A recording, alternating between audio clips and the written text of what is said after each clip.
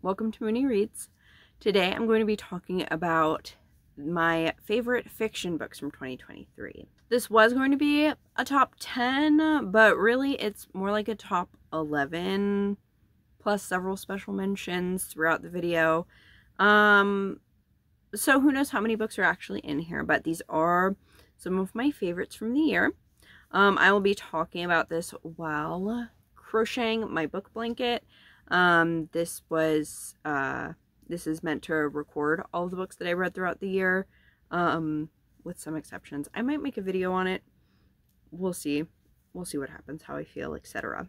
At the moment I am in October. I filmed my 2023 recap / 2024 plans video.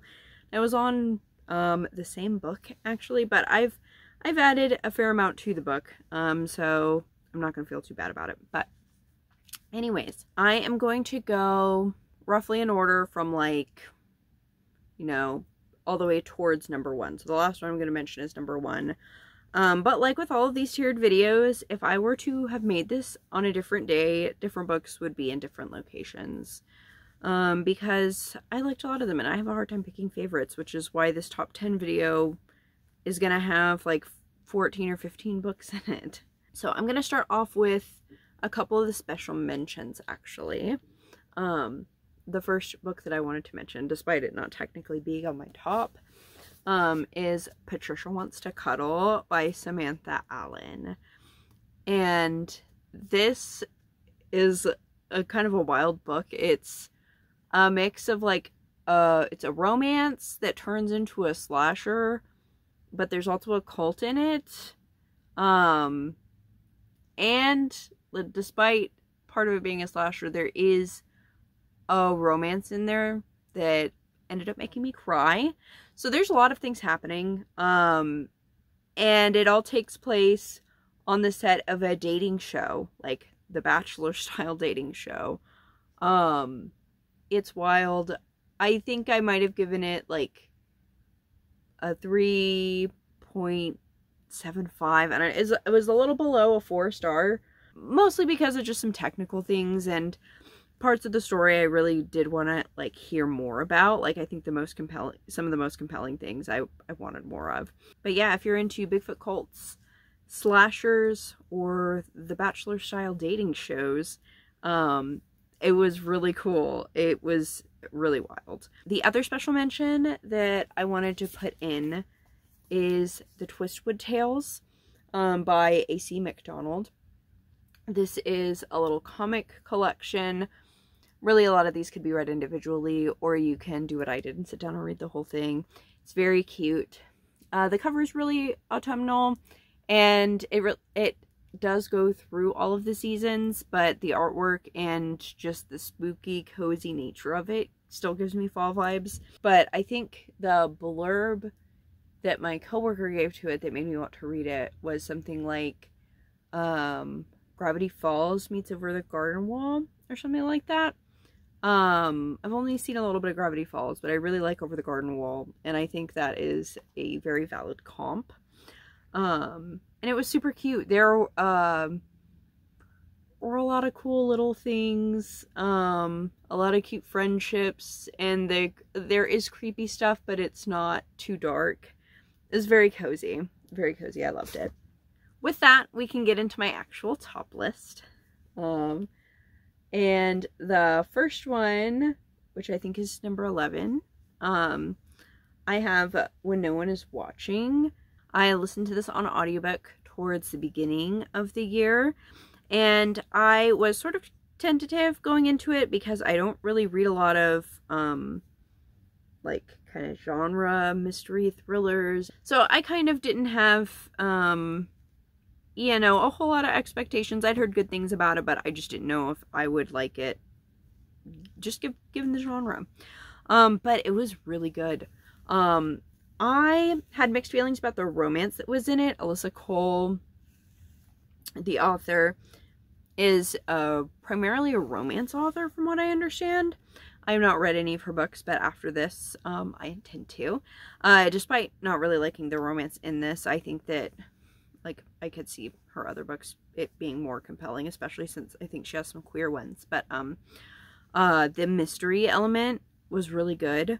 And I like how history ties into it and plays a role. The main premise of this is that the main character lives in a neighborhood that is being gentrified. And as kind of new people are coming in, what's happening is that the neighbors who were originally there are disappearing. So the main character is kind of looking into that and is looking more into history, and some things start unraveling. Yeah, this really exceeded my expectations. And then at number 10, I have The Charm Offensive, which I also primarily listened to on an audiobook related to Patricia Wants to Cuddle. This is based around The Bachelor. This year I also watched a season of The Bachelor. Of course, it ended up being the season where the Bachelor ends up being gay at the end of it. But this book, The Bachelor figures that out while he's on The Bachelor, or finds out that, or falls in love with a man, while he's on The Bachelor. That's the premise. It's the main guy and one of the people on set. It is really cute. It also has some really good mental health representation. One of the characters has depression, and the other one has OCD and some pretty severe anxiety, and I think seems very autistic coded. That's just my personal opinion. That's not really representation, but that's, you know, very, very autistic coded to me.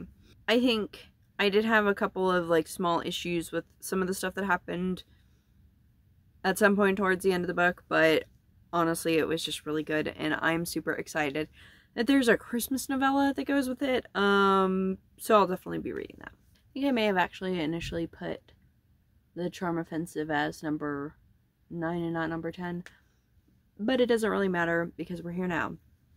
So number 9, or possibly 10, they're very hard to compare because they're not like each other at all. I have Little Fish by Casey Plett, another one that I listened to an audiobook. And this is more of literary fiction that focuses on a trans woman who's having to go back to her conservative hometown because one of her grandparents dies. And so you're kind of seeing her life. She's very messy. She has an alcohol problem. But she's also learning these things about her granddad, who has been dead for a while. Kind of the possibility of him being queer in some capacity. This was a really interesting exploration of grief, and there were just a lot of really cool nuances. I also love a messy queer novel. So it was really good. Like I said, I listened to it on audiobook. It was earlier in the year, and it is one that I'd probably like to reread. I definitely want to read more things by this author. Next on the list, I have Feed Them Silence by Lee Mandelo. So last year, Summer Suns by Lee Mandelo was my favorite book, or I guess in 2022. This author's other book was my favorite one. I read it twice. It was amazing. This one is also very good. It is a lot shorter. Slightly different vibes, although both of them are very dark. This is a piece of climate fiction. The main character is I need to make sure I'm not giving this too many things. 1, 2, 3, 4. Completely unrelated to the books. I just looked at the page count. Whatever the hell I wrote down was certainly not the page count of the actual book. So, I'm going to be frogging like a whole row of this. So that's going to be a lot of fun for me, getting to read that in a different color. Anyways, the next book on the list is Feed Them Silence by Lee Mandelo. Now, Summer Suns was my favorite book the year that I read it. I've actually read it twice. And it's just fucking incredible. I really liked this book. Even though it wasn't Summer Sons, but I wasn't expecting it to be.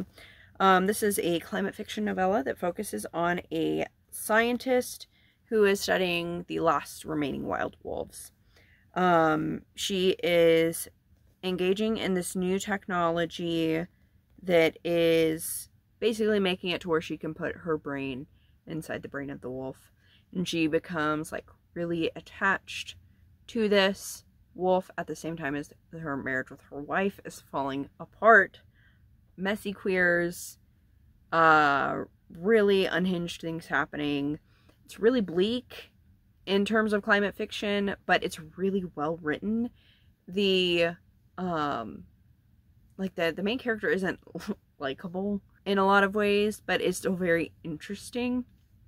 And the parallels throughout the book on multiple levels are really good. So it was just a really, really well done book. If you can handle bleak climate fiction, I would definitely recommend it. So after that, we have Bitch Planet, which is a comic series that is a dystopian where women who basically break, laws obviously, but any sort of social convention, can get sent to a prison planet. Bitch Planet. It was just really good. This I read on the same day as several other just really good graphic novels, I think during the Rent Readathon. I was a little bit tentative just because the premise of it could lend itself to some gender essentialism and the like. But it ended up being super good. I really liked a lot of what they did with it, and I am only upset that they don't have a third volume yet. So, very good. In what I'm pretty sure is spot number 6, I have The Moth Keeper by Kay O'Neill. And I've read one other Kay O'Neill book, and it was cute. You know, it was Princess Ever After. Gay princesses and knights. Adorable. I didn't really know what to expect with this, but it was so, like, it was very healing in an unexpected way. I adored this. It focuses on a society that is nocturnal. The moon spirit gifted them these moths that help their society in these various ways. And the main character is training to be basically a shepherd of these moths, the Moth Keeper. It focuses on her, and I don't want to say too much about the plot just because it's so short, but the way that everything works out was so healing to me personally. I just loved it. I bawled like a fucking baby. It was amazing. The characters are also all very queer coded. And the main character's best friend is disabled. I think uses a walking aid.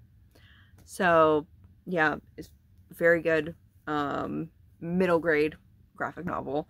Also on top of all of that, even down to like the color palette that they chose, the color palette's just so comfy. So this was like a warm hug that you didn't know you needed, that you end up like sobbing on the person even though you didn't realize you were going to. Maybe this is a unique experience to me. I don't know. It was very good. Highly recommend it. Very, very cute. So, book number 5 on the list is going to be A Minor Chorus by Bily-Ray Belcourt. I originally listened to this on audiobook and liked it so much that I needed a copy. This focuses on a queer Indigenous PhD student who is trying to write his first book, but is experiencing writer's block and basically goes to his hometown to interview folks for this novel. So a little meta with the novel writing, and several stories within a story. So we're getting his story, we're getting the story of the people around him, and a lot of really good themes about community and connection, and indigeneity. It was so beautifully written. Like I said, I had to get another copy. I was making tabs on the audiobook, which does not happen very often. It's really beautiful, and it is a shame that I've not read Bily-Ray Belcourt yet before this. He's one that's been on my list because I've heard nothing but just really great things. But this year was the year that I finally got to it, and I am super excited for the rest of his, why was I going to say discography? That is not what we're doing right now. This is not music. His other books. I'm excited for the other books. We're moving back to graphic novels with my next one, with The Infinity Particle by Wendy Zhu. This is one of the authors of Mooncakes, which is super cute. And I actually read their other book, Tide Song, which was their middle grade graphic novel that was really good, very creative, and I wanted to be able to mention in this video too. I really love kind of the lore. I really love the details of the thematic stuff is escaping me right now, but I did really enjoy this. This is her most recent YA release, which focuses on our main character who moved to Mars in order to study under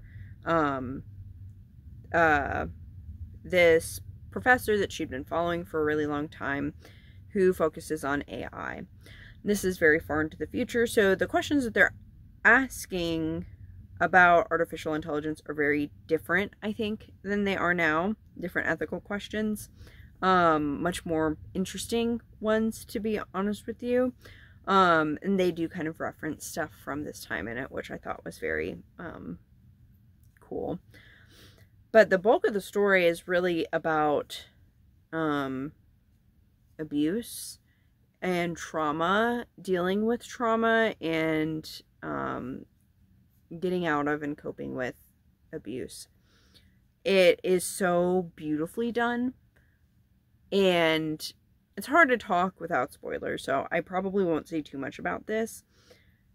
But the way that this was crafted, and the way that all of this was handled delicately, but also like in a very moving way, I just really loved everything about it. It was an incredible book on a day with a lot of incredible books that I was able to read. In spot number 3, we have Love After the End, an anthology of two-spirit Indigequeer speculative fiction. This is an anthology, obviously, I just read that. And with things like anthologies and collections, they can sometimes include stuff that are pretty hit or miss.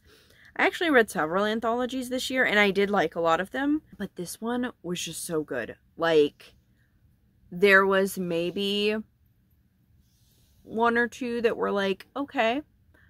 None of them were bad.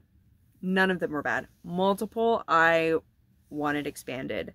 And I plan on looking into several of the authors. The person who edited it, I've had Joshua Whitehead stuff kind of on my radar of books that I want to get or read for a while, but reading that, the introduction to this made me want to jump right into his nonfiction.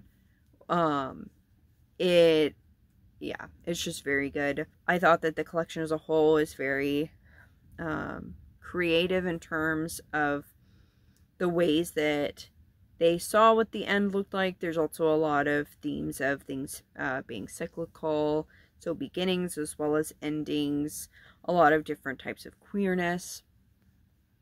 There's just a lot that was really incredible. It's one that I'm going to continue to think about, probably revisit, and definitely see more from the people who are in the anthology. In spot number 2, I have Dear Mothman by Robin Gow.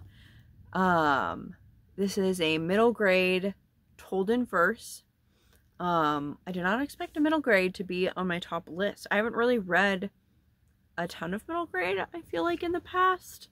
Although I guess it tracks, like, the Witch Boy series is technically middle grade, and that one was really good when I read it, but I didn't read as much YA this year, but middle grade is just really, has a lot of cool stuff going for it. But this particular one, the premise of it is our main character, who is an autistic trans boy, recently lost his best friend very suddenly, and this is him writing letters to Mothman, who his best friend believed in.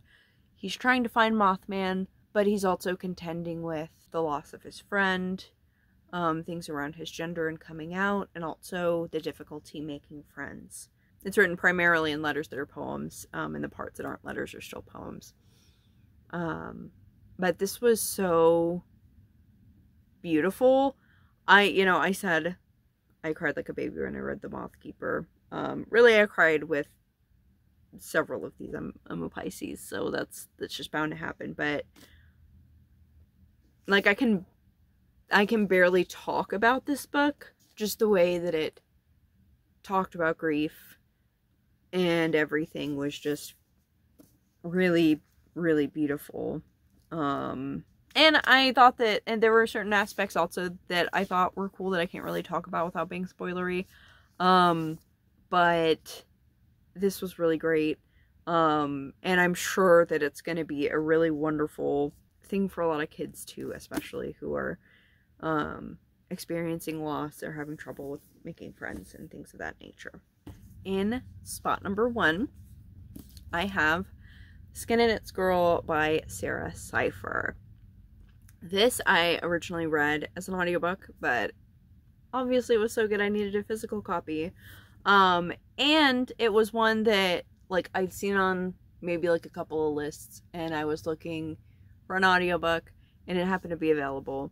So it was one that I really did not anticipate, and I ended up loving. This is a queer family saga written from the perspective of a woman who is talking to her great aunt, who is one of the 3 women who raised her. She was born, the narrator, the main character, starts at her birth. She was actually born and proclaimed dead, but then came back to life and was blue. And that's kind of the place where we start at.